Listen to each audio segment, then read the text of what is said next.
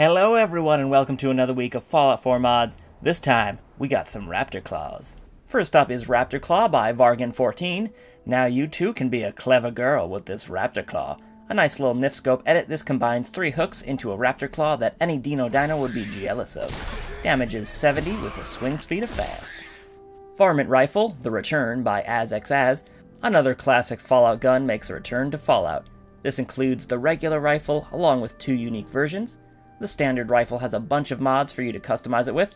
There are 8 receivers, 2 barrels, 3 magazines, 12 sights, a muzzle brake, and a suppressor. There's also an option for blue or black tape on the buttstock if you want. It's just cosmetic, but it does look nice. Look at that tape. You also get 8 different finishes for you to paint your gun as well. These range from different wood finishes and camo patterns. The 2 unique versions of the weapon are the Rat Slayer, which does more damage as night grows longer, along with a unique finish. And the other gun is the Las gun, which sets targets on fire for 15 points of damage and shows just how much you like smoking the weed. That's what the kids call it. The weed. I never really used the Varmint Rifle in previous Fallout games, but this mod is awesome and I just love the look and feel of it, and I'll probably be having this one in my game for a while. German MP40 for the Commonwealth by EvolutionOfWafflez. This brings back the classic weapon to the Commonwealth, and it looks pretty good too.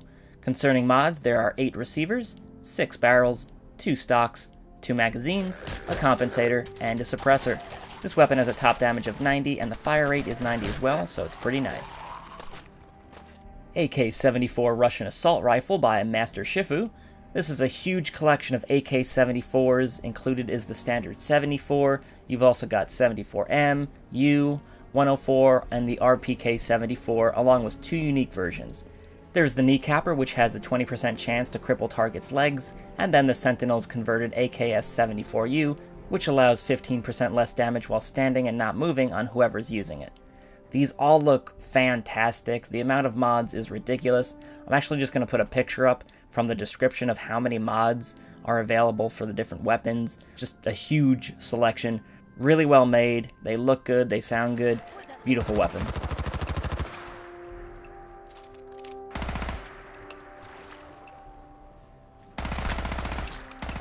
WH-77 Modular LSW REDUX by Skibadaa. Another update to some previously released weapons, the WH-77 is looking beautiful with its brand new facelift. Included are 14 receivers, 5 barrels, 4 stocks, 6 magazines, 13 scopes, 3 muzzles, an option for a front sight, material mods, and 4 options for rounds. Round options include jacketed soft paint, full metal jacket, jacketed hollow point, and armor piercing. Material mods include plain, army, desert, forest, and navy. This thing is a beast, and just aiming it at raiders and just blowing them into tiny bits is awesome. Fantastic stuff.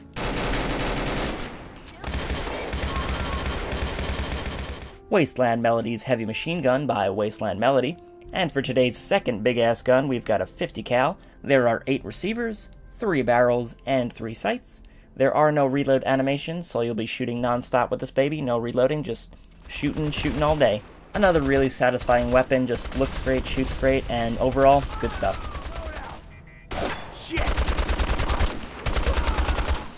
Doom Mask by Doom. So this is the actual mask that Doom wears in real life, so as you can see, it's pretty stylish.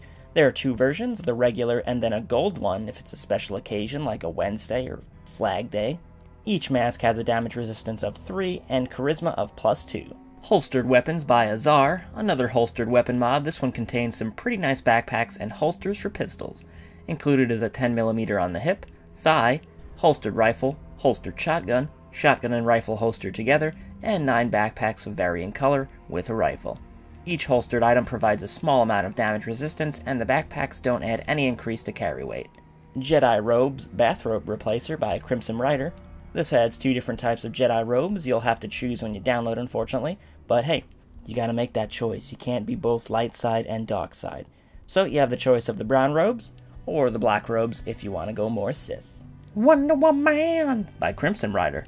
This includes the Wonder Woman outfit with bracelets, lasso, tiara, and outfit as separate pieces. There's also 2 optional outfits where only the leg guards are included, and then one where you're completely barefoot. The perfect mod just in time for Halloween, the Pumpkin Pack by Edible Grenade 12. Included in this pack are 2 pumpkin masks, one with no head and another with a sack hood. Spooky. Also included are 2 melee weapons along with a gourd nade to spice things up. The first weapon is called Pumpkin Spice, and the second is Pumpkin Squash. Each gourd nade gives out a sinister laugh with each explosion. There's also one new settlement object, a jack-o'-lantern. You can find that under Decorations MISC. Happy Halloween, everyone. Commonwealth Stormtroopers by Deodexed. More Star Wars apparel. This one includes the necessary parts to become a Stormtrooper. Included is the armor, helmet, backpack, and pauldrons. Pauldrons included are enlisted, unit leader, and sergeant, and the damage resistance on all of the armor parts is pretty impressive as well. Armor looks awesome and it goes perfect with any of the other Star Wars mods that we've reviewed, and pretty soon you'll be able to just change the whole game to Star Wars, I'm pretty sure. Right-handed hunting rifle by asXas.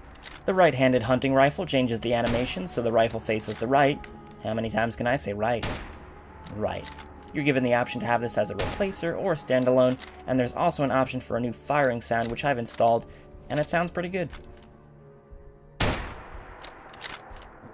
True Frags, watch out for shrapnel by Make Fallout Great Again Committee. This mod adds actual shrapnel to frag grenades when they explode, which can then hurt you and anyone else in the vicinity. When installing, you're given the choice of 3 damage settings, low, medium, and high, and depending on which one you choose, shrapnel will cause more damage. I've chosen high, and as you can see, it's pretty effective. This is a really cool gameplay idea, and it definitely makes Fallout great again. Good job, guys. Your committee, you did it. Weird Mod of the Week! For this week, we've actually got 2 weird mods, so let's get started. First off is the Robot Horseman by redportal. You ever wish you could combine your love of horses and robotics? Well, with Robotic Horseman, this dream's a reality. With 2 options of robotic legs, Sentry Horse and Sentry Horse Pro. That's the one with the legs up. Now your giddy-up buttercup can get your death machines around no problem. Delicious. Fist of the North Shaun by Spongmana. Taking care of children's always difficult, so why not let off some steam and show that baby how you really feel? Now with the Fist of the North Shaun, you can. The first step is to attach the baby directly to your fist. Then pummel it into anything to relieve that stress. Ghouls, wood, even metal. Fist of the North Shaun does it all. Now with crying baby sounds. Alright everyone, that's going to do it for this week's Fallout 4 mods. If you have any suggestions, put them in the comments and I'll check it out. Thanks for watching everyone. Hope you enjoyed. I know I did, and I shall see you in the future. Away!